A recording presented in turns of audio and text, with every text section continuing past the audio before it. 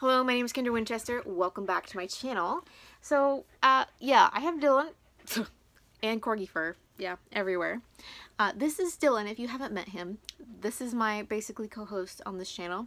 He is usually in the background squeaking toys, especially my early videos. And today he is going to be destroying an owl behind the tripod.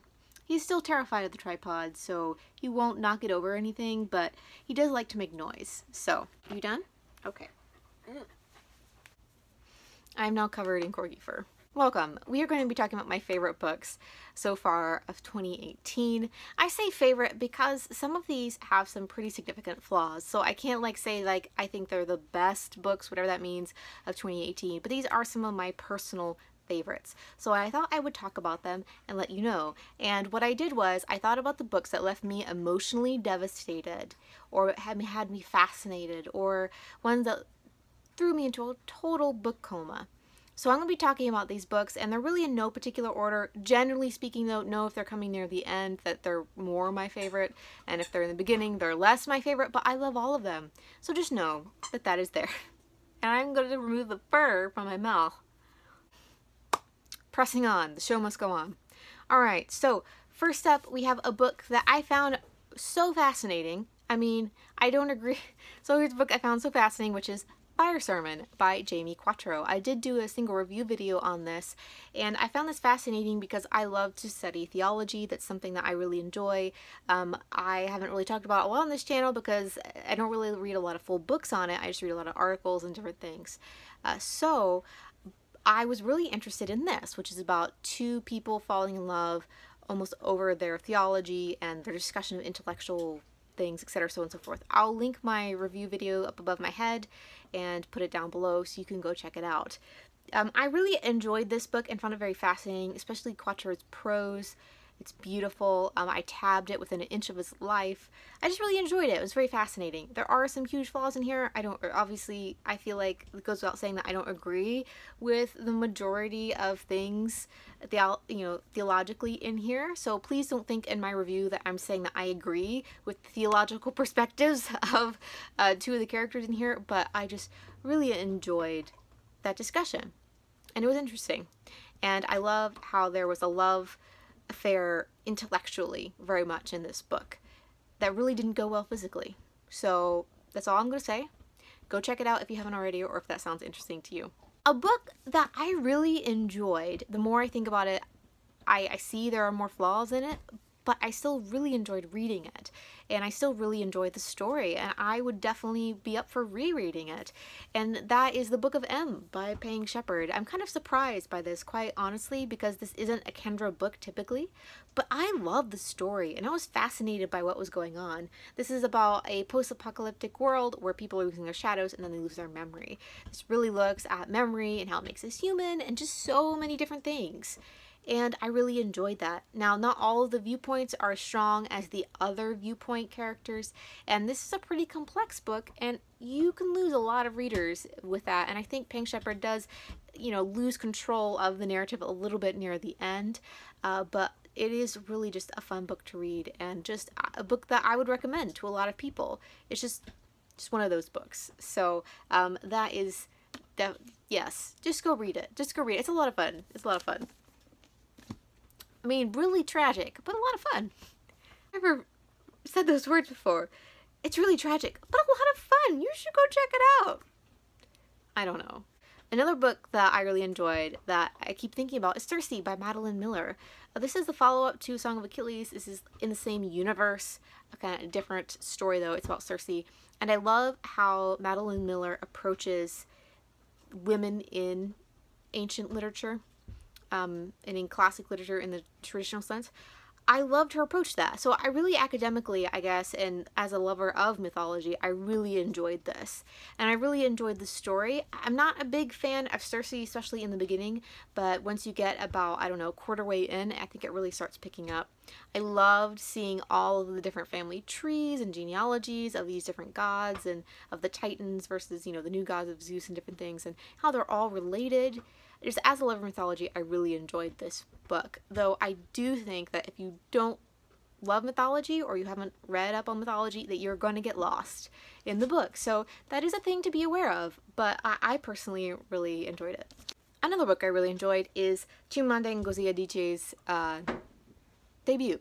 That's the word I'm looking for. Debut novel, Purple Hibiscus. Now, this is about a girl in Nigeria growing up with a very religious family, but her dad has kind of swallowed this whole colonialist idea of religion in Nigeria, but he's very physically abusive. And I feel like he kind of represents colonialized religion in Nigeria in that he is not very kind or gracious. He's not what really a faith should be. And so there's a lot of discussion about decolonizing religion in Nigeria in this book that I found very fascinating. Though her dad is very abusive, her aunt, who still practices religion, practices it as, you know, she doesn't try to practice it like the white people practice it or whatever.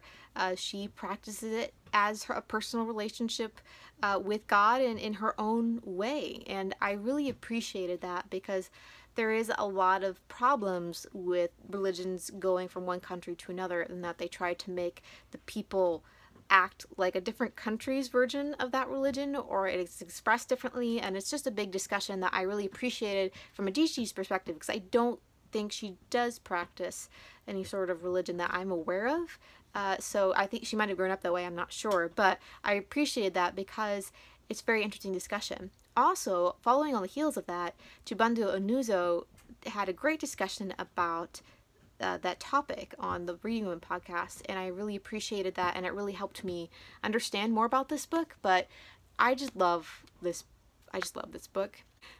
Moving on to The Namesake by Junpei Lahiri. Of all of the books I'm going to talk about today, no, that's a lie, I just looked at my stack. The rest of the books had me devastated, and I've cried for every single one of the books that I'm going to be talking about here in a second. But this one had me crying so much because then I watched the movie, and this is about Gogol, and he is an Indian American living obviously in America, but his parents immigrated to the United States, and we get their backstory. But by a weird series of events, he's named Gogol. And that's not the name they wanted to name him. It was like a nickname that kind of became his real name.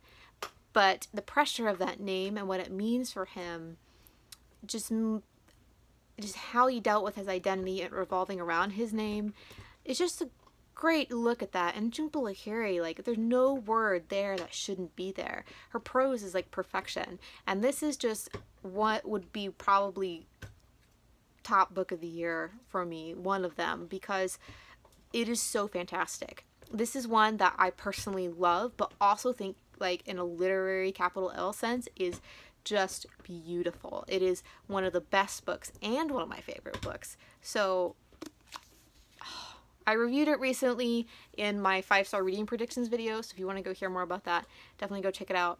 But go read about Gogol and his life and his namesake, because yeah, Junpei Lahiri. I also just bought 2 more Junpei Lahiri books, and now I own them all.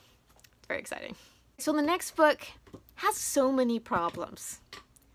I don't even know where to start. But you know what? It's such a good story. I don't care. I don't care.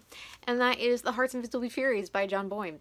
This book is so unwieldy and is all over the place, and some of the characters are so incredibly flat, or, you know, it covers so much time because this is about an entire guy's life, but it's tied together by Cyril Avery. And I love Cyril Avery. He's so interesting, and this is about his life living as a gay man growing up.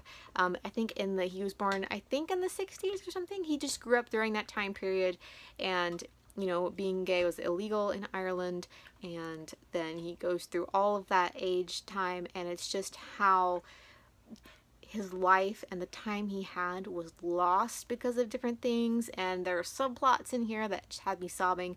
When I finished this book, I absolutely loved it. I was like, this book is somewhat a mess, but I do not care because, oh, I mean, it is so beautiful.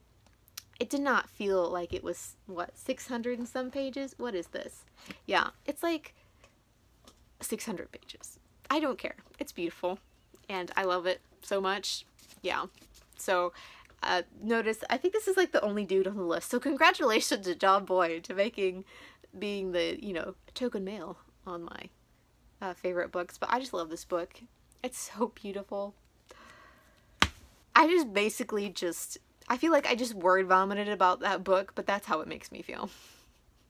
So one of my favorite books of the year is definitely Educated by Tara Westover. This is about Tara living in the rural hills of Idaho. As you know, probably, maybe, I grew up in the rural hills of Appalachia in the tri-state area of Ohio, Kentucky, and West Virginia. So that was special. And her story, there's just so much I related to her in her story about her living in a rural community and going to college and different things. But really at the heart of this is something that I knew just not a lot about, and that is her struggle with emotional abuse. Well, I do have really close friends that have suffered like Tara has suffered.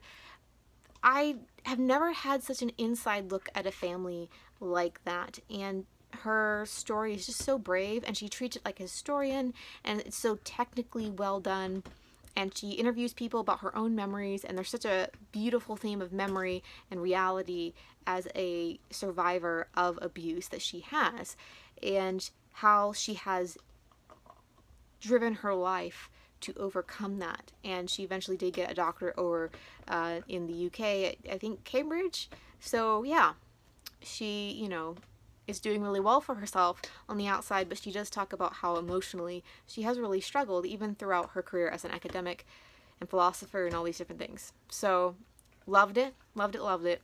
Just, I just can't get enough. The book that made me cry the most this year, that's I Am by Maggie O'Farrell.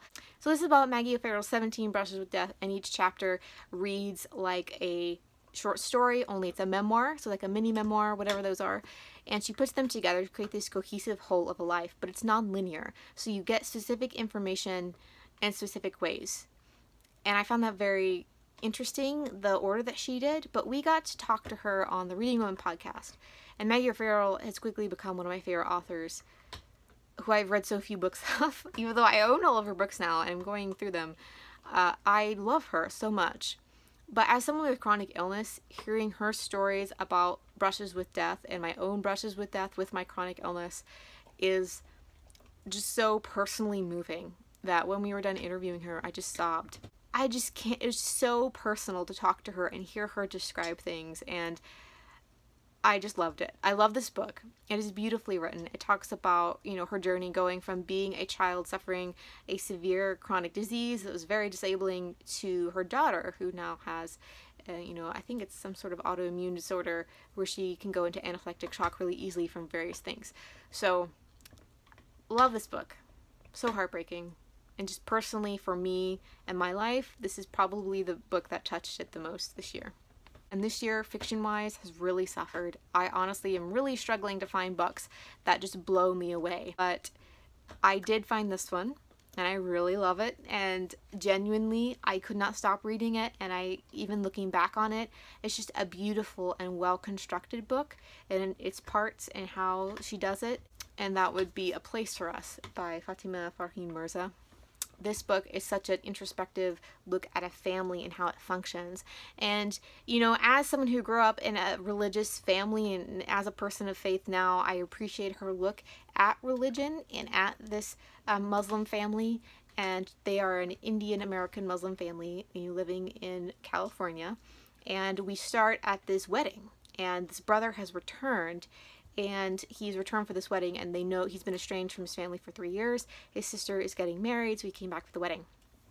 Now, I have seen a lot of, you know, Muslim Americans and Muslims from other different countries around the world who have really loved this book, so that makes me happy that people, you know, this is an Own Voices book, but I also want to see people in the community and how they feel about it, and they've really raved about this book, and I've really appreciated that as well, knowing that this is an accurate representation. And you know, in this book, there are 3 children, and each child represents often a different reaction to growing up in a conservative faith, and that is really true to life, not just in the Muslim community, but in, you know, other conservative religious communities as well. And I love that, and I haven't read this yet on my channel because I filmed my wrap-up, I think, for June because I wasn't going to be here, and I read it like right after I filmed it, and I loved it, and it is perfection, just beautiful, and it will be in my top books of the year hands down. I just love it so much, guys. It is beautiful, and yeah, I can't tell you exactly why I love this book, but just know that something happens and you're like, oh my goodness, your entire perspective on what happened throughout this book changes. And it's not in a thriller sense, it's in a very well crafted way. So those are my favorite books that I have read so far this year, and I hope you enjoyed those, and I really love them. Again, I mentioned the flaws, that I saw as they were there, but they're just all just beautifully well done stories. And I think for me, when I look for favorite books, I focus more on the storytelling and the power of the storytelling within the book. And those to me are just some great stories.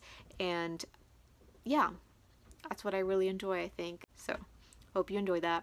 And that's it for me. And I guess I'll see you in the next one. Bye, guys.